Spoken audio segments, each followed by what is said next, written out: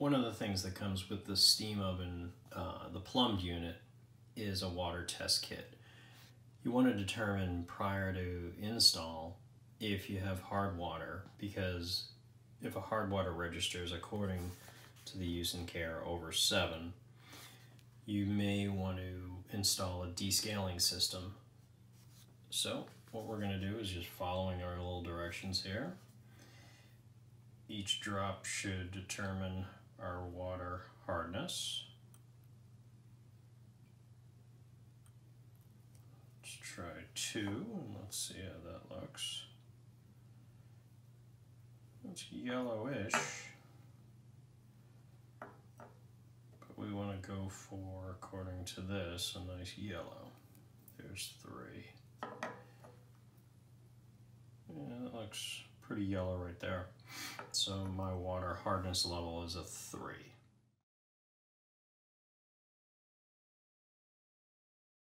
Okay, a couple of the things that come with the steam oven. This is going to be a filter for the inside, our solid pan, perforated pan, the rack, cleaning cartridges, and the water test kit. Now, a lot of times folks ask me, do you always have to use these pans? No, that's what you have the rack for. So if you have a particular dish you're reheating or baking in a casserole that fits in that pan, there you go.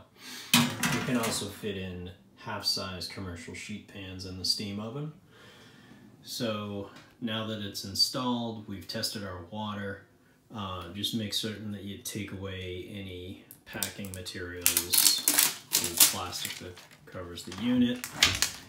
As we open this up prior to powering, I can set in my little vent for the bottom floor. This will capture anything that obviously spills past the pans or in baking during a rinse cycle. You want to capture that so it doesn't clog your drain line.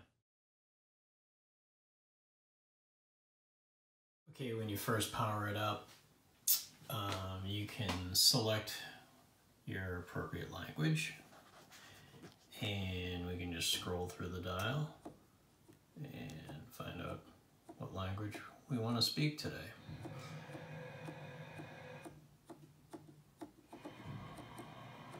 As you can see, it's pretty extensive. Select our language. Now we can go through our time format. Set it at 24-hour AM, PM. We can set our time.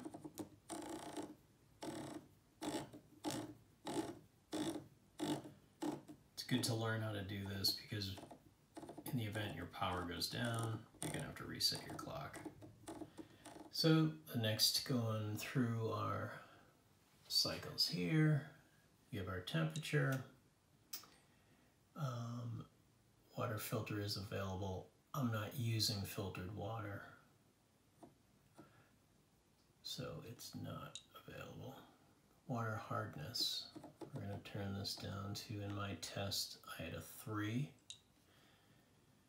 Okay, so the initial setup is complete. Now it has to calibrate.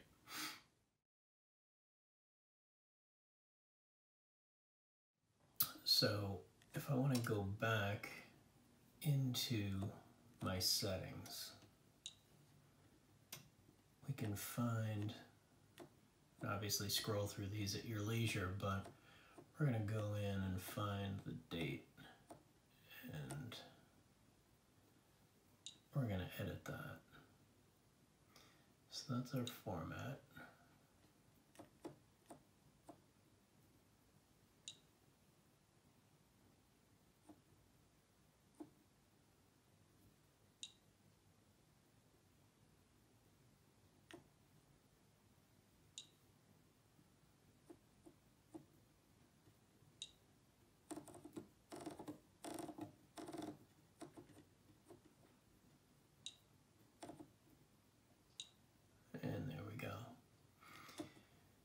So now, when we power it up, it's a good way to test, make certain our water and everything works. So now upon setup, I'm going to calibrate. So again, if we go back into our settings menu and then just scroll to find calibration.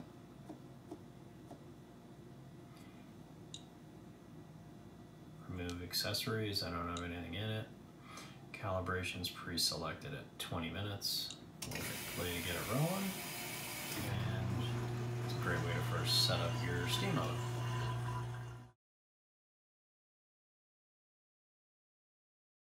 Okay, now the calibration's complete. So we'll just check that, stop that, go back to 0 to power it down, and now your steam oven is ready to go. Now, one of the things is your oven, you just, in this case I just calibrated, but let's say you just cooked something, you steamed some vegetables or poached some fish, and now your interior is a little wet. If we go into our little settings menu here, we can scroll through and find a drying program. And if we just power through this, this will automatically dry down the interior of your steam oven.